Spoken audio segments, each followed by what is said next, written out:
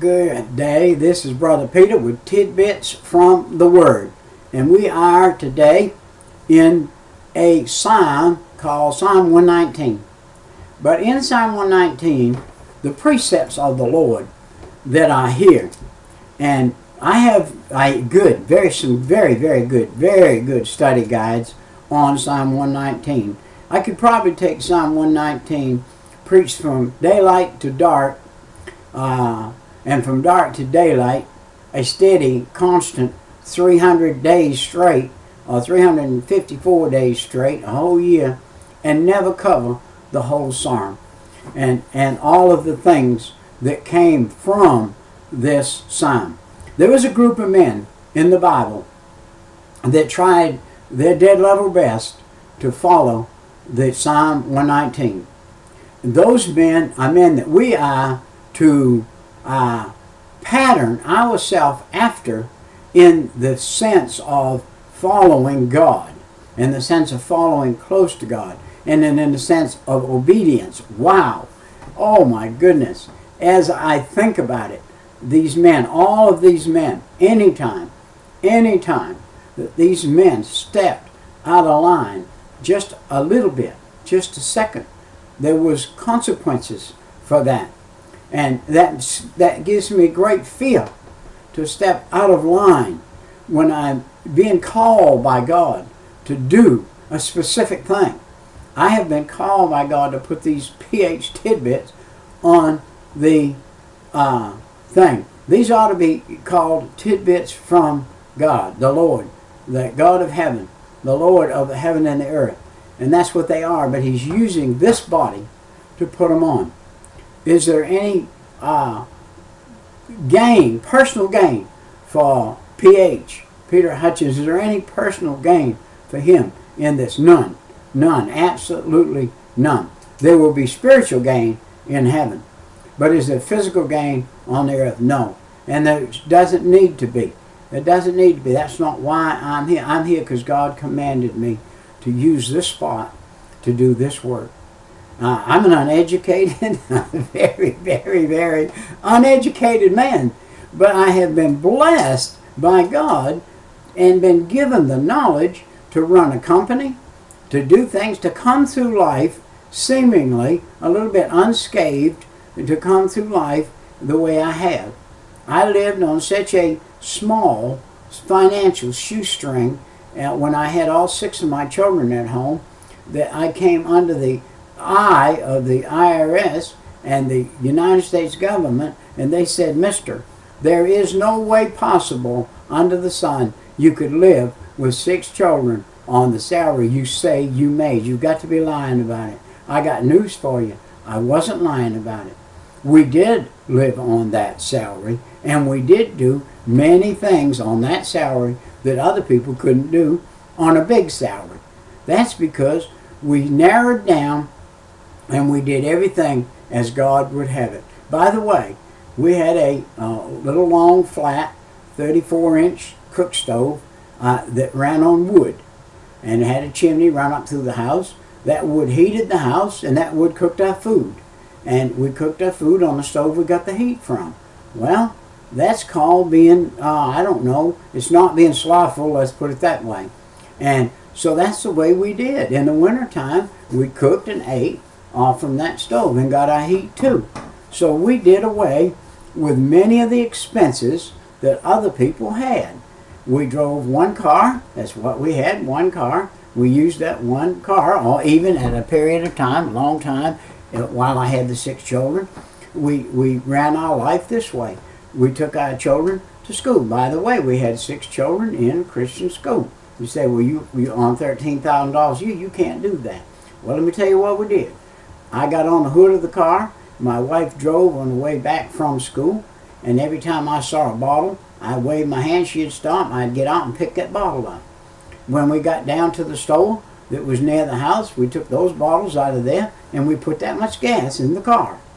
And that's what we put in the car. That's what we ran our gas on. You say, well, then you made an income off from that. I'm not going to call that an income. I'm going to say I was trading the bottles for gas, and that wasn't an income, but that did get us up and down the road during that period of time. Now, God makes a way for everybody. Laziness is not included in that. A lazy person can lazy himself out of the blessings of God. Now in the wintertime, what we did, that very wood that we cut for our own self, that we had there, we had a yard full, and we sold a trunk full of wood. A person could pull up and say, I need a trunk full of that wood. Why, good. We would trade that trunk full of wood for enough money, go down and get a gallon of milk, a loaf of bread, and something to eat. And that's how we lived. And that was the way it was. And God blessed. And He will bless a man that's not lazy, not slothful. We were not slothful. We planted some gardens. We did some things that other people didn't do. And therefore, God blessed us and brought us through. But God made a plan for man. And that plan, part of that plan was living off the land, living out of the best way you can, and not being slothful, and not being wasteful. My wife and I, when we went to the store, we didn't buy anything that wasn't going to be eaten almost immediately. We didn't buy anything. We didn't buy spare stuff that had stock and open a food cupboard and there was a bunch of food. No, a box of cereal among 6 children and a gallon of milk was going to be gone very quickly. Very quickly. I look back at that now, and you know something? I don't ever remember going without. I don't remember any days of going without. I don't remember going without. I don't remember in my family, since I've been married, I don't remember a day without something to eat. And I don't remember some days like that. I do remember some days like that when I was growing up. I remember days like, I remember I carried a sack with some folded up paper to school like it was a lunch. And I didn't have anything to eat for days on end sometimes. Went to school that way. And didn't let anybody know it. Didn't let anybody know it. We had some times in our life where I don't remember the longest time we went without one single solitary bite of food in the house. We had done that. And I remember in the wintertime, and we were sure enough poor. I had to go to school. I went to school before with no underwear underneath my pants in the wintertime where we were, because I didn't have any. And so we were raised poorly. But listen, I don't remember any unhappy days. I don't remember an unhappy day. A poor person without something to eat and without something good to wear, yet they weren't unhappy days. Because of that, I meet people now. I've done a lot of street work with a lot of street people, especially in lower Atlanta. And I talk with them just like they were living in a house, just like I am. And they were happy. They were happy living wherever they were living, under a bridge or wherever. I have had them tell me how to stay warm. Say, Pete, do you know how to stay warm on a cold night? Roll up in some newspapers, find a piece of plastic and roll up in it, and you can be just as warm as that guy sleeping in the house and be just as happy. And I met more happy street people than you can count. They're not looking for a house. They're not looking for what the rest of the world per se has. They're happy within themselves. Now you can be happy in Jesus. Now let's get back in the book. I ran a rabbit trail there. Abraham. Do you remember Abraham? Do you know anything about Abraham? Have you studied Abraham? If you are a Christian and you are watching this excerpt, you need to get your Bible out and study Abraham. The first man that God took and raised a Jewish nation from this man. He was the first man to be an Israelite or a Jewish man. Actually, Isaac, his son, was. Abraham was grafted in, but Isaac was born in to this line of people. In Genesis 26 and 24, you will find the beginning of that story. Get in it and find it. Then we have Jacob. Jacob was the man that his name was changed to Israel. Jacob was a subplanter. Jacob was a man that was born. You know that when Abraham was born, he was born into a heathen family. He was born into a star worshiping family, a pagan family that worshiped all kinds of gods and all kinds of things. And God called him out of that and to the land of Ur. But then here's Jacob, a subplanter. And and Esau came along. Well, God chose Jacob. Isaiah 41:8. Look these up and for yourself. And then we've got a guy came along. His name was Moses. Everybody knows the little story of Moses being put in the bulrushes in a basket, and how the queen of Egypt found him, brought him out, and how Pharaoh raised him up, and how at an age of perhaps 30 he took off from there and wanted to do the command of God. Numbers 12:7. Joshua 1:1. Look at Samuel. Here's another guy, Samuel. You need to know this man. What do you know about Samuel? Find out about Samuel. Read about Samuel. Find the testing and the trials and the things Samuel went through and where he came out at the other end. David. David's one of the biggest champions in this list of men that I'm giving you right now. There are a list of men I'm giving you. Look up David, 2 Samuel 7:9-29, and see about this man David. Start out with his life. Kings 19:34. And look, find out about this man David. And then there was Ajah and Elijah and Ajah in 1 Kings 14:8. Listen, if God put him in the Word and talked about him and the man that he was and the chosen people that God had here, he wants you and I to learn from these people. Man, Elijah.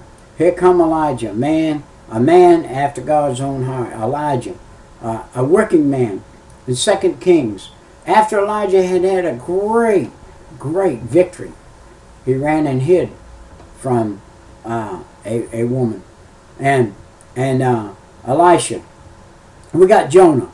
Jonah, a called man of God, spoke about just one little time in the Bible, in the book of Jonah. Actually, he spoke about more than that, because Jesus spoke about him.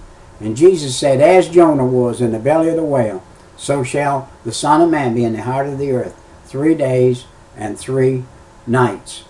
And then we got Hezekiah. Hezekiah the king. Look at that in 2 Chronicles. Read about Hezekiah. Read what happened to him. Wow. I tell you what, you'll find out if you go astray from God, some things can happen to you don't want to happen to you. And then we got Job. Look at Job. A man that didn't sin. A man that never had sinned. A man that was after God's own heart. A perfect man in his heart. A righteous man. And God allowed him to go through some testing because he was righteous. Because he was righteous. Job never failed God. Isaiah. Oh, Isaiah.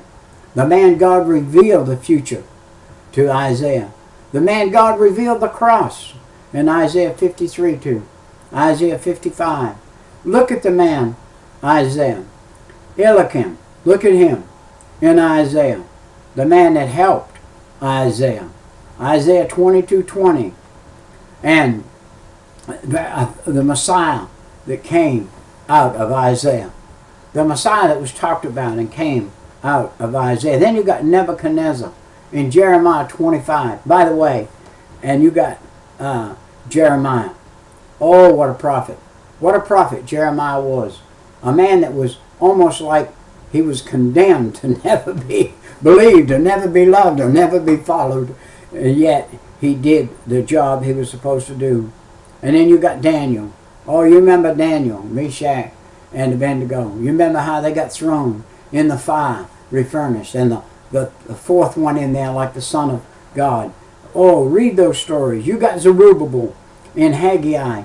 Haggai 2:23. Look at this man, Zerubbabel. Look at this man, Simeon. Oh, what a man. Simeon, up in Luke, said he couldn't die until he saw the Messiah. Then he could die. He said, I'm ready now. I can go on. And then you got Paul the apostle, the persecutor of the Christians. The man brought forth from God out of his mother's womb. The man chosen from his mother's womb, God said, I chose you from your mother's womb. I chose you to be my man. And yet he was out killing the Christians. He was doing it righteously, if you will look at that. as it went. And then we got Epaphras, a man that helped Paul. A man that helped Paul, a man that went on. I must go on. We got James, Peter, Jude, and John in the New Testament. Those men that were called of God. Look at this list of men that I just named. Look them up.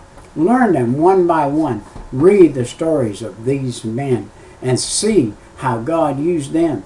How when they failed, though, how they got it to be a reproach to themselves and to the people around them and to God, so you and I won't fail. I must go now. My time has come, gone, and is at the end. I'll see you next time, Brother Peter, with tidbits from the Word.